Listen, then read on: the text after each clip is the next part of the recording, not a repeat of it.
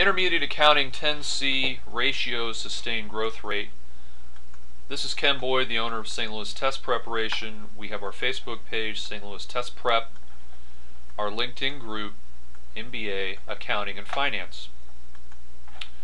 So I wanted to talk about this term called sustained growth rate and sustainable growth rate, SGR, which refers to we all want to be in business and sustain our businesses.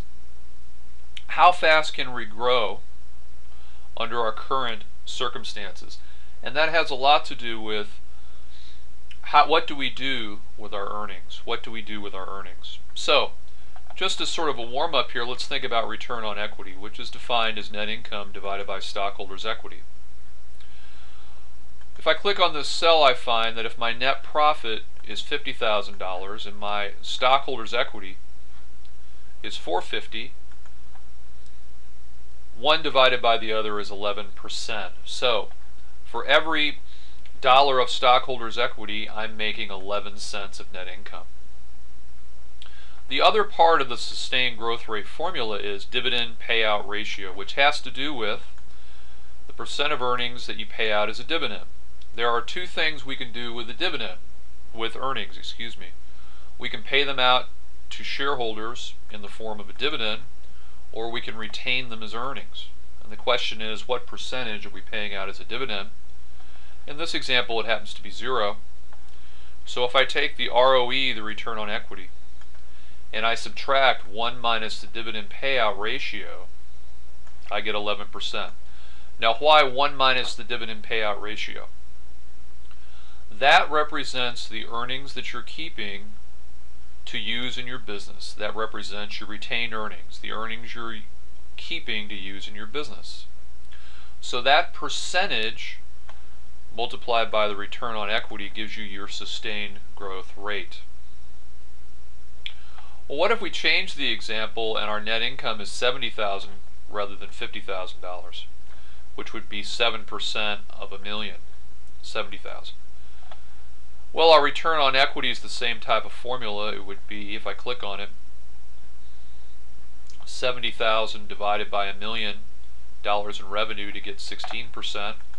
I'm still paying out 0 of my earnings as a dividend, so my sustained growth rate is higher, 16%. There's good news and bad news, though, when it comes to growth. What if in the current year we have revenue of $1 million, net profit of $50,000? By definition, that means that we have expenses we've incurred of $950,000, because $1 million revenue less $950,000 expenses equals net profit. That profit as a percentage of revenue is 5%, which is net profit of 50 divided by revenue of $1 million. So for every dollar we sell, we make 5 cents, 50 divided by $1 million.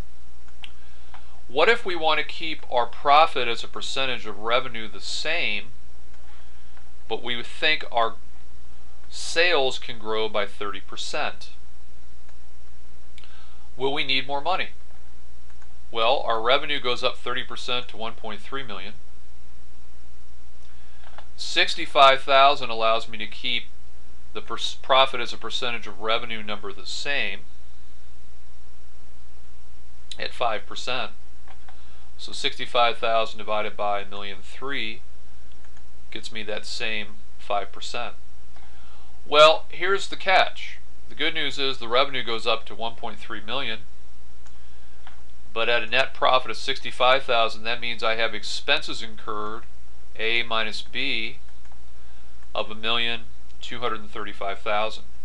So I need to go out and get the difference between $1,235,000 and $950,000. I need $285,000 additional dollars to pay the expenses if my revenue is going to be 30% higher. And the question is, where do I get it? Because if I don't have it in cash, I'm going to have to issue equity or issue debt. There's only two ways to raise money to run your business at a very basic level. One is equity, one is debt. So that is an example of sustaining your business as you grow. more growth equals a greater need for cash.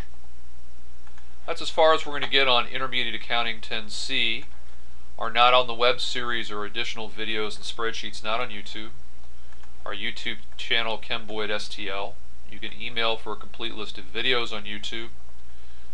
For live one-on-one tutoring and chat sessions, stltest.net is the website. Here's our email on our phone. Thanks very much, and we'll see you next time.